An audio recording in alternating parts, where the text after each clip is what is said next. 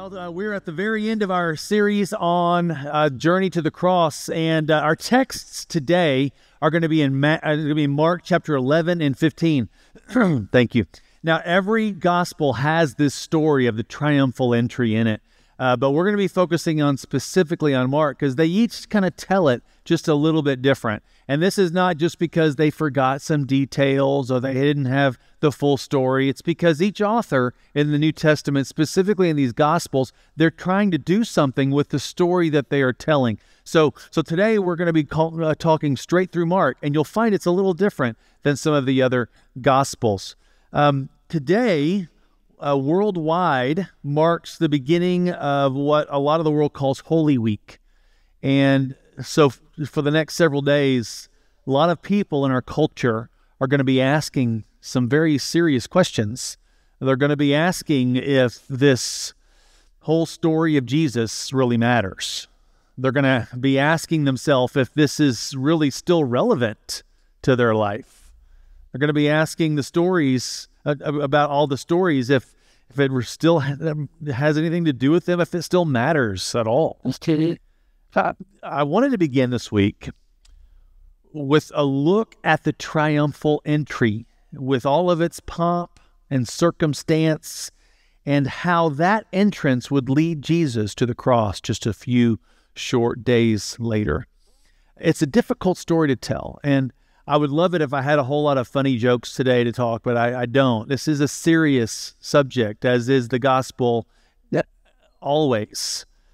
But this story today, I think, I hope that by the end of it, you know full well why Jesus completed his journey to the cross. Let's pray, and we will begin. Heavenly Father, we are thankful for you. And Lord, I know we all come here from different points in our life and in our faith. I know some of us may be intimidated because we don't feel like we are as faithful as we should be, or we don't know as much as we should. Lord, help us just to put that to the side for now. Lord, there are other people who are coming in here really confident about their value in the Christian world, and I pray that you would help us to put aside our pride for a moment. Lord, there are those of us who are in this room who may be at the very end of our rope. Maybe just a breath away from choosing poorly. Lord, I pray that you would help us, Lord, to just sit this morning and hear what it is you have to tell us. Lord, thank you for surprising us continually, for making us think, for not making it too easy, so that we can grow and transform into the image of Jesus. We know that's what you want. That's our destiny, really. So this morning, help us as we hear this story. I pray that you would move us and transform us. In Jesus' name, amen. Now, when we were in Israel this past year, we got a chance to go up on the Mount of Olives. And it's a really beautiful place. This is where the Garden of Gethsemane is. But from this vantage point at the Mount of Olives, you have a really good view into the eastern gate. And you can kind of see this is a picture straight. It's from the Garden of Gethsemane, and you can see through the olive trees the eastern gate. The eastern gate is blocked up right now. It's been bricked up, cemented over for hundreds of years, but it's still there. I mean, I think prophecy says that the Messiah will return through the eastern gate. And so, this is also probably the way that Jesus would have gone as he made his triumphal entry into Jerusalem. And if you go down the Mount of Olives, you kind of come to the Kidron Valley. And what you'll see here is, if you look, you'll see on the top right is the eastern gate. And you have to go through this little valley.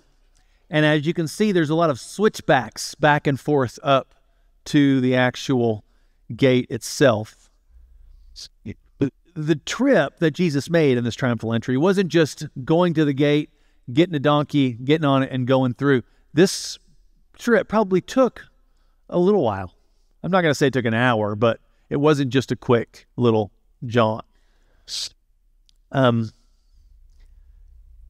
this point in Mark chapter 11, which is where we're going to be, Jesus has about a week left before he is crucified. And he has this magnificently planned entry into Jerusalem that would serve to begin a week of difficulty, betrayal, eventually death.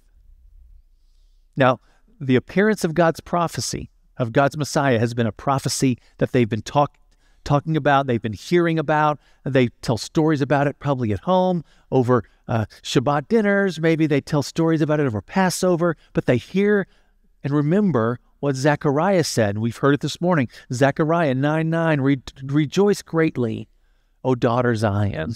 Shout aloud, O daughter Jerusalem. See, your king comes to you, triumphant and victorious is he, humble and riding on a donkey, on a colt, the foal of a donkey. A lot of these people grew up with this burned in their mind. From the frenzy of activity and these praises that people were heaping on Jesus as he traveled down these narrow streets, it seems that the crowd had fallen in love with him. I mean, why wouldn't they, right? He was different. He was a rabbi. He wasn't just a mighty warrior. In fact, I don't think any of them had ever seen if he could handle a sword, but hey, he could handle the word. He could handle Torah. He was a rabbi who knew the scriptures backward and forward. He could do miracles. He could heal the sick. He could even raise the dead. He could feed thousands. What better kind of a leader would you want than someone who could feed armies, who could heal them when they've been wounded, and who could even raise them back from the dead? This man changed the world. Israel at the top. And this was Passover when Jesus was making his entry. Passover. Every time people that made their way to Jerusalem, every time they would come to a festival, there was this subtle undercurrent of, is this when the Messiah will come?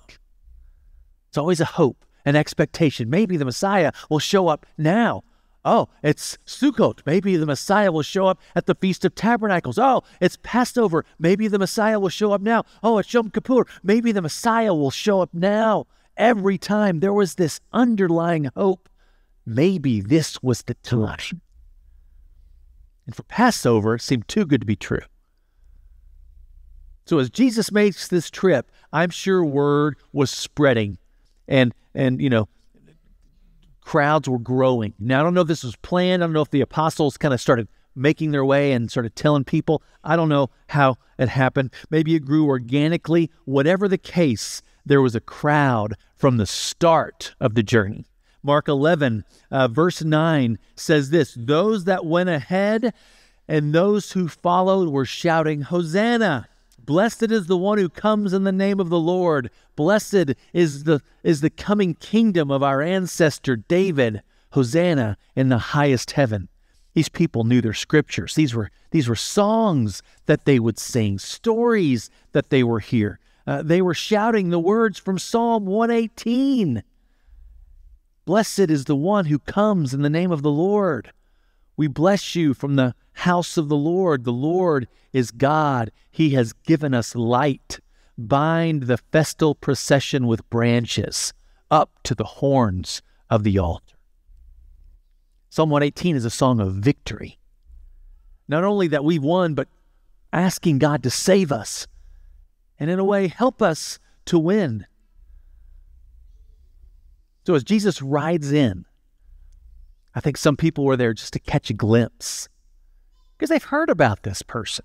They just wanted to catch just a little glimpse. Some came maybe in hopes that he would pay attention to them. Others came because they thought maybe the revolution was about to begin. Psalm 118 was a victory song. after all. And the word Hosanna during that time was this politically charged word. It wasn't just a nice little, as our children say, Hosanna. This was a politically charged word. When you heard that, people got a little nervous. People were cheering this Messiah that they had been waiting for, and the only problem was, it seems they'd all been waiting for a slightly different Messiah. Even today, when we think of Jesus, who is it that comes to mind for you? Savior? Master? Rescuer? Healer? Buddy? Silent partner? Genie? I think our image of Jesus that we have in our mind might say a lot about what is it we're actually looking for. Jesus knew what most people were expecting. He knew the stories too. When he decided to come to Jerusalem, I think he did so with a different kind of plan. Now, the typical grand entrance of a king would have looked much different, kind of like that painting, the Roman Triumph by Paul Rubens, not Pee Wee Herman, the other Paul Rubens, the ancient, the old artist. You think this is what it should look like, you know? You've got attendants, you've got people that are carrying this great flames of victory. You have, musicians and servants and animals and things that declare victory. Images of wealth and status. When we even today see leaders show up with signs of their financial power or military might, we ooh and ah over them. Maybe not out loud, but inside we go, that's what I want. When we see a leader who exhibits this, inside we think, yep, that's the American dream. That's what we want. It's what we expect of leaders today. And these people were no different. I think Jesus planned an intentional reference to Zechariah 9:9, but that's about it, because he didn't exude financial wealth. He didn't exude military might. The donkey he rode on wasn't a war horse. It wasn't even intimidating. It wasn't even his. He borrowed it and had to return it. A king's grand entrance should have looked more triumphant. But Jesus had something else in mind here. And I think Jesus was making fun of the power structures of the day, and usually what goes along with that power. This was a bit of street theater, I think. For those who were wanting a warrior, they saw a man on an animal that kings and princes rode on when they wanted to sue for peace. Many of those followers did not want to make peace. They wanted vengeance. For those people wanting strong and mighty leader, they saw a man sitting on a very young donkey that I in my head, I just imagine it's probably a little too small to be ridden gracefully. Maybe even his feet were kind of dragging the ground a little bit. I think it all probably looked a little awkward. But for those who wanted to see a leader make a strong and powerful entrance, they got an exciting but an anticlimactic parade. Because in Mark, his story is a little different. This is what Mark says. Mark says, I don't think I have it on there. Mark says he entered Jerusalem and went into the temple. And when he looked around at everything, it was already late. He went out to Bethany with the 12. So he makes this grand entrance, goes into the temple, looks around, and then leaves. All these people coming to see something amazing, they see him just leave. Now, for all the buildup, I wonder if there were those people in Mark's audience that saw this as a little bit of a letdown. But I think it's fantastic. This is intentional. Jesus is brilliantly and unflinchingly showing everyone he's not going to be manipulated. He's letting everyone down equally, which is what I love to do. Annoy everyone at a rate that's normal for them, right? He's letting everybody down equally. He knows the hearts of men. It says in one of the Gospels that talks about Jesus knew them. He knows the hearts of man, and he's not going to be swayed by that. He knows the hearts of men. He knows that we may mean well, but most of what we want is rooted in selfishness. Even still, how often do we try to persuade God to do this or that? How often do we do our best to sway him to our way of thinking? And maybe when we have unanswered prayers or situations that didn't quite go our way, how often have we found God to be kind of anticlimactic? How often have we gotten mad because, well, God wouldn't quite bend to our will? Are we that different from those people who sang their praises to him so long ago? Following him only to find that he is not taking us where we hoped he would take us. He's not taking us where we wanted to go, but somewhere else entirely. And he's taking his sweet time doing it. Were Jesus to have bent to the will of that crowd, the entire story may have changed.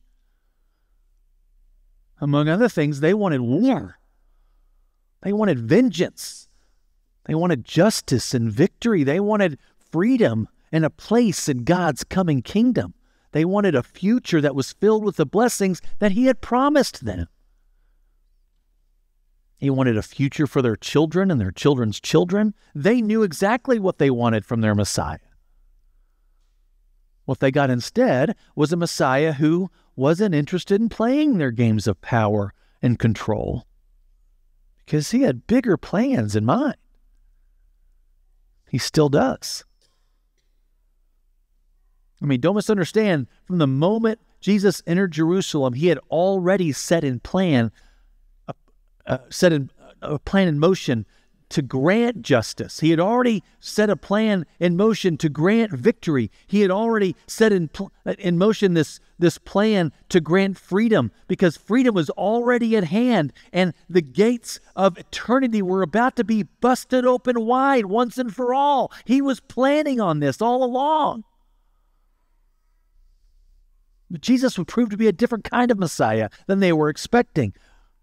For many in that group, even still, for many of us, even today, his way of love and submission and humility and peace, they're all good traits, but they aren't what we expect from a representative of the most powerful God.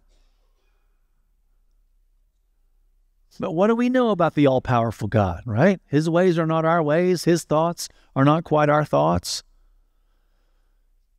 We're so wrapped up in what we think we want: power, financial security, control over our government, over our communities, over our relationships. We think so much that we want control so much, we kind of think we deserve it. We kind of look at it as a right. And we're so wrapped up in finding happiness for ourselves. We think we know where happiness can be found, and we all pursue it so hard, so hard. Some of us pursue it even to the death. Along the way, we desperately reach and we claw for all of these things, and either intentionally or unintentionally, we hurt other people. We wound them. We cause scars. We break relationships. We blame. We push people away. We exclude, and we reject, all because we think that what we want is what we need. In truth, we need more than a political victory or better legislation. We need more than financial satisfaction, financial security. We need more than personal security. We need more than just another hit of pleasure. We need more than another show to binge. We need more than a better phone. We need forgiveness. We need forgiveness for our selfishness, for our lack of love for God and the people He has put in our life.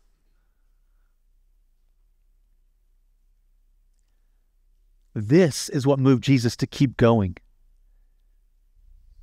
He looked at us and He goes, man, you can't do it.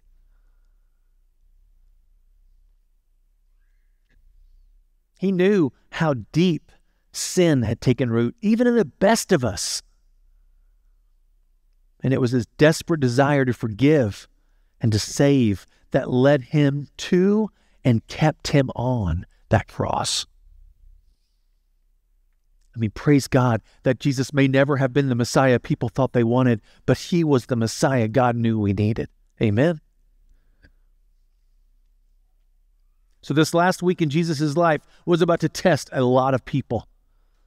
A few short days after this parade of hopes and dreams, this exciting spectacle, Jesus stood before them, bloodied, badly beaten, seemed to be defeated. Was their compassion returned to Jesus? I mean, even when Pilate said, this man's innocent, how about we have a deal? I'll release somebody to you. Who did they choose? They chose a religious, jihadist extremist. Someone who's a murderer, who killed somebody. This wasn't just a thief. Barabbas was a very bad man. Even the religious leaders chose him over an innocent man. And I think for those people in the crowd, they're thinking, wow, our religious leaders aren't even choosing this guy. Maybe he's not the Messiah after all. Perhaps this is just another fly-by-night pretender. And I wonder if even his disciples in their grief may have thought he was a letdown. Maybe we chose poorly.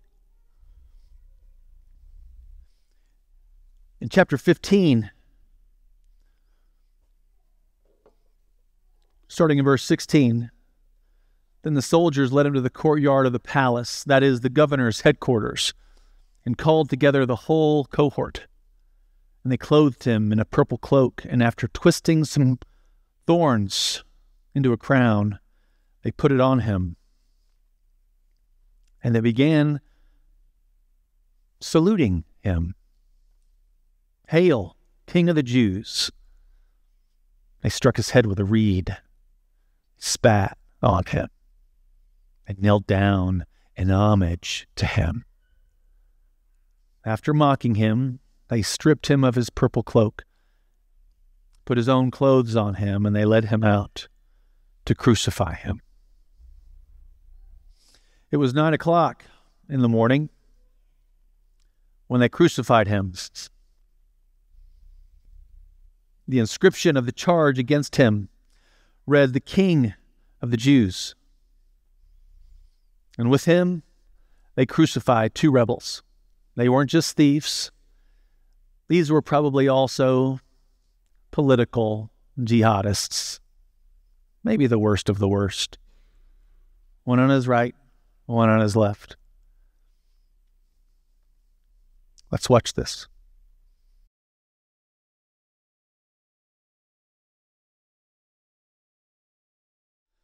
Mark 15, verse 37, then Jesus gave a loud cry and breathed his last.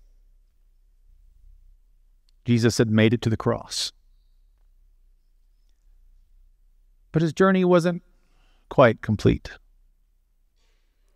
You know, Jesus' plan was never to condemn,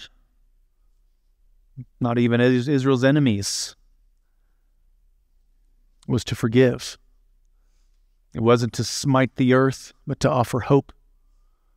The plan wasn't to exclude, but it was to include all who would believe. The plan was always justice, always victory, always eternity. But his death wasn't the end. was only the beginning. So I'll tell you, if you have been let down by God who didn't quite meet your expectations, why not let him show you what he has planned instead? If you've been let down by your own narrow-minded view of who God is, why not allow him to open your eyes so that you may also see?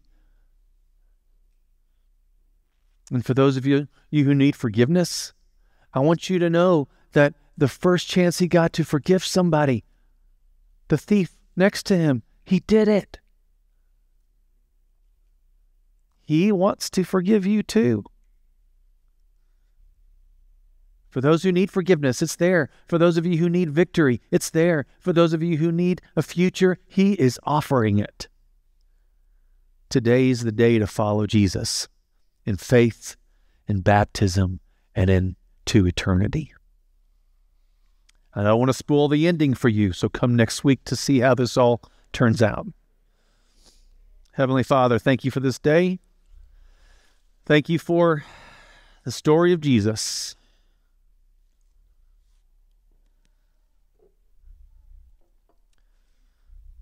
Lord, thank you for giving us people that we can journey alongside in our faith. And I pray that you'd help us today to be reminded of just how much love you have for us. In Jesus' name, amen. Hey, if you have a need of prayer, we have men and women around the room. We would love to pray with you. Let's stand together. I worship and adore. Sing